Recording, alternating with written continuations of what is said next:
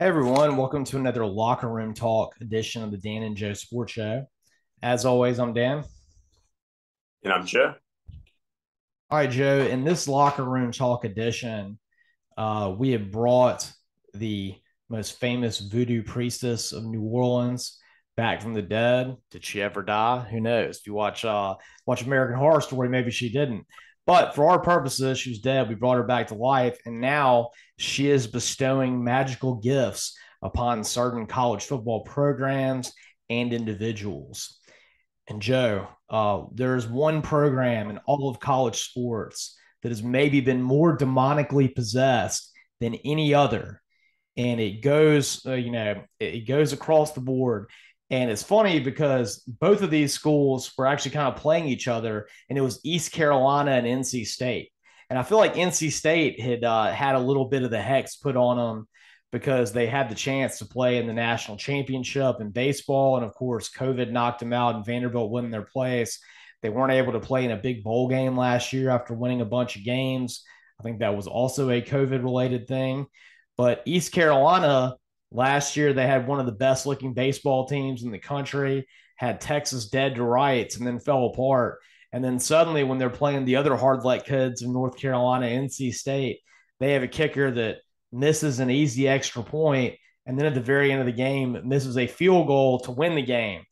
And Joe, I'm saying that NC State has given all of their terrible luck in all the sports to East Carolina now, and Marie Laveau needs to give East Carolina a salt bath so they can so they can wash away all the demonic possession that has happened in beautiful Greenville, South Carolina.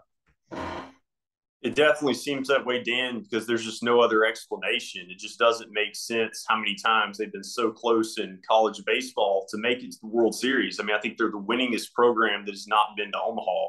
And then now you add, football to the equation. Well, and Joe, you look at it, I mean, when you watch all their sporting events, their fans are really passionate. I mean, with baseball, Yeah. they had one of the coolest environments of any of the ones I saw. And that football game against NC State, which a lot of people had as a either a dark horse ACC championship contender, some even a make the college football playoff contender, they should have beaten them, and they had every single chance to. And this poor kicker, I'm sure that he's the most hated man in Greenville, South Carolina right now. Oh, no doubt. I mean, think about how that would have changed, the entire complexity of the ACC schedule and season, with them kind of being that dark horse coming into the year, NC State. Well, Joe, I mean, like I said, I want to see them do good because Greenville, South Carolina is on my list of places I want to go because when I took a test online one time, which city in America is most suited for you to live in, Greenville, South Carolina was by far my number one. That's definitely a good sign for you. So it's a sign. I want East Carolina to be good so that I have an excuse to go to something they have, be it baseball or football. And I'm going to need Yeah. Marie Laveau to give them that salt bath so they can get everything straightened out because they're right there right now, but the demon's just taking it away from them. Right. For sure. All right, Joe. The next one that we got is Mac Brown, staying in the state of North Carolina. And Joe, Marie Laveau needs to give Mac Brown some platform shoes so he can keep up his dancing. If you watch that game on Saturday, you can't blame him for dancing in the locker room after they won because they had no business winning.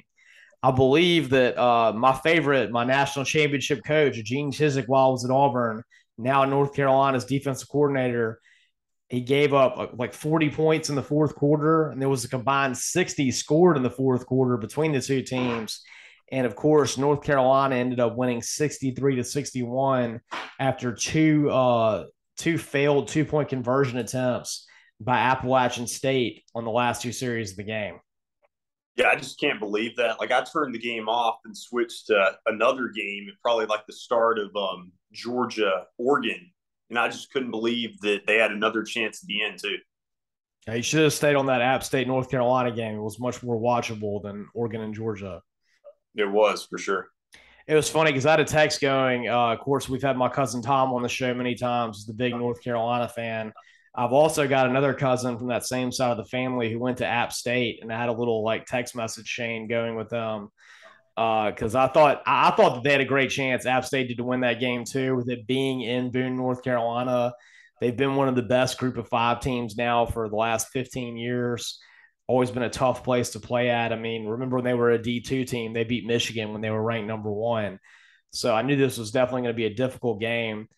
And like I said, Mac Brown's done the dancing thing in the locker room, but I think this one was one of his more jubilant celebrations because losing that game would have been very hard to stomach right there, especially against an in-state school that doesn't have near your resources or your fans. And frankly, I'm sure that North Carolina thinks of themselves like much superior when it comes to their education too. Oh, no doubt. It's just crazy to me how App State scares somebody like all the time. Like that frequently happens if they don't, even upset somebody. Yeah, I mean, it's definitely one of those teams that you're not getting a whole lot of benefit out of scheduling them because you have a very high likelihood of losing to them. So, like I said, Mac Brown getting his platform shoes so he can keep dancing the night away.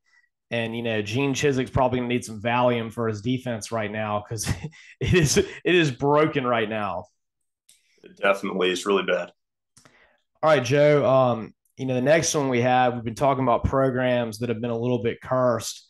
We have one right now that really just everything's kind of trending bad outside of baseball, which they had their high point where they got to host Ole Miss at home and then never scored a run. And Southern Miss, I mean, really outside of baseball, it's been pretty rough in all of their sports. And what I was thinking, Joe, is they have their landmark coach in baseball. He couldn't beat Ole Miss last year, and that was really a very upsetting series for Southern Miss after there was such fandom, there was so much money going into getting those tickets.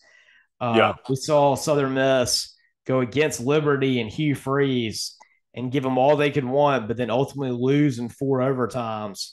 And what that made me think of, Joe, is what the Southern Miss football program needs and what they need Marie Laveau to dish out for them is they need a scandal at a very high level coach, a Bobby Petrino, Hugh Freeze level scandal, and get one of these coaches that's at a great Power Five job and doing very well and he's forced to have to accept the Southern Miss job and stay there because people don't want to hire him, and then he can rebuild the football program. Yeah, I mean, they definitely need some resurgence. Granted, it does look like things are looking up somewhat, but if you can't, close the door on a four overtime game, that was definitely a gut punch.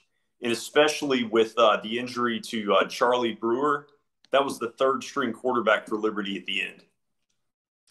Yeah, that's not good to lose to a third string quarterback. And that just rubs even more salt in the wound. Joe, the only positive thing that I can say for Southern Miss moving forward is that it seems like the Sun Belt is an improvement over Conference USA, which is crazy to think about because, I mean, even like 5 years ago, you would have said Conference USA was leaps and bounds above the Sun Belt. But now the Sun Belt's starting to look like maybe when they do this 12-team expansion, maybe it's possible the Sun Belt could have one of those teams that makes it. I think so, and they also like the Sun Belt with the regional rivalries that you have, like with Lafayette and South Alabama. That's right. So that's a positive thing. But for right now, to re-energize that football program or maybe that basketball program, right now they need a scandal amongst a very highly successful coach to where he has to go down and take that job in Hattiesburg. Right. All right, Joe. The last one that we have involves our favorite, Bo Picks. Of course, he had himself quite a rough game against Georgia. That would mark 4 times he's had rough games against Georgia.